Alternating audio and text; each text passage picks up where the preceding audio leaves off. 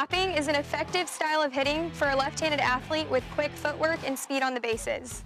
There are two approaches to this style of hitting. You've got a soft slap and a power slap.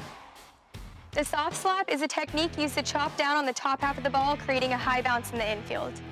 The power slap is a technique used to punch a hard line drive through the infield. You determine which approach to use by reading where your defense is playing you. For example, you would use your soft slap tool when the defense is playing you deeper, and you'd use your power slap when the defense is playing you in. This style of hitting allows a left-handed hitter to have many tools to use to put pressure on her defense and get on base for her team.